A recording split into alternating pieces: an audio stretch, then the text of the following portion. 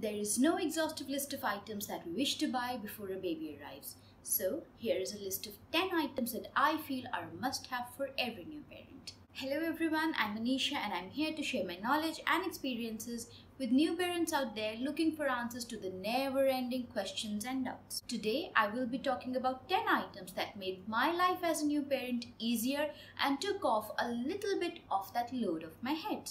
Do watch the video till the end because I would not only be talking about things that are important for the baby, but I will also be talking about a few items that are very important for the mother. The first item on my list is the sterilizer.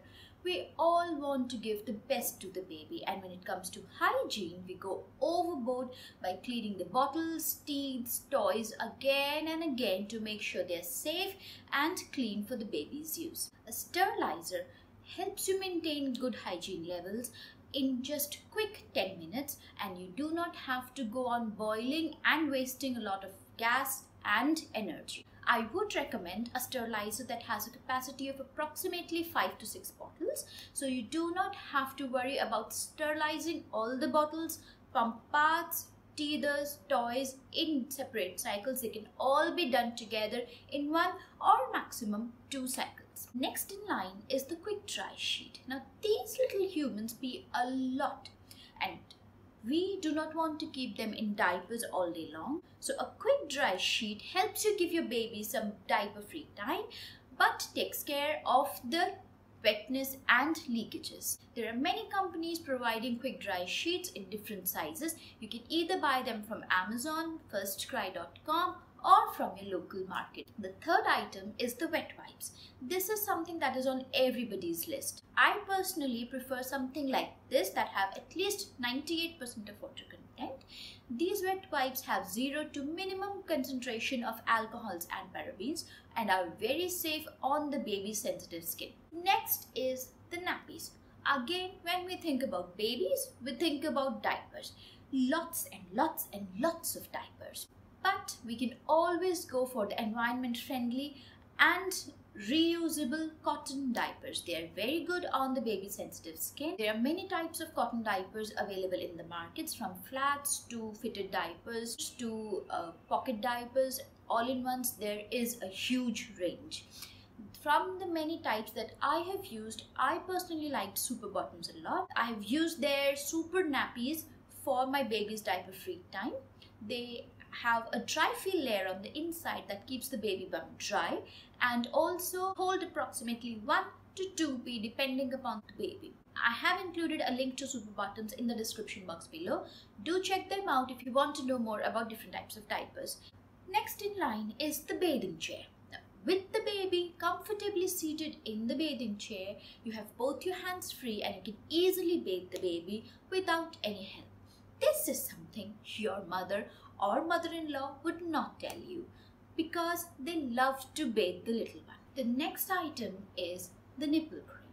Now, with the starting of motherhood, your breastfeeding journey also starts, and so does the exploitation of your nipples.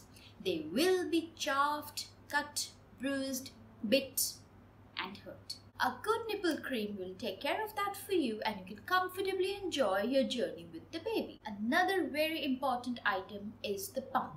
If you have decided to nurse your baby, then I would suggest investing in a good, efficient electric pump. It will not only help you provide milk for the baby when you're away, but it will also help you feed the baby if you are unable to nurse directly for any reason. You can pump and store milk in the freezer for approximately 6 months. Do give me a thumbs up if you would like to know more about pumping and how I created a stash for my baby before I went back to work. The next item is the feeding pillow. Now, this is a savior. It takes care of the comfort of the baby while feeding and it also helps your back. There are 2 kinds of feeding pillows available. One of them is like this. It has a hard foam and a belt attached to it. You can tie the belt around your waist and it stays put in place. The another type is something like this. It is in the shape of a donut and has a very soft cushiony feel. I used the second type and I was very happy with it. Then comes the breast pads. Now trust me, there will be leakages. and a good breast pad will be like a best friend who takes care of every embarrassing situation. There are two kinds of breast pads available. The first one is a disposable breast pad like this, and the second one is a reusable and washable breast pad like this. They're both equally good and you can choose either of them. The next item on my list is the feeding cover. Now, I have nursed my baby everywhere I've taken her, in the malls, cabs, restaurants, to a friend's party, everywhere. I actually started enjoying motherhood to the fullest after I started feeding my baby in public without the fear of getting embarrassed. And a feeding cover really helped me overcome that barrier. The one I used is from Amazon and it looks something like this. I have included a link to all the items I have talked about today in the description box below. If you feel there is something that can be added to the list of essential items, please do leave a comment below and we can help our community of new mothers grow together. Do subscribe to my channel and I will be sharing my experiences and tips and tricks that helped me through my journey as a new parent. Bye.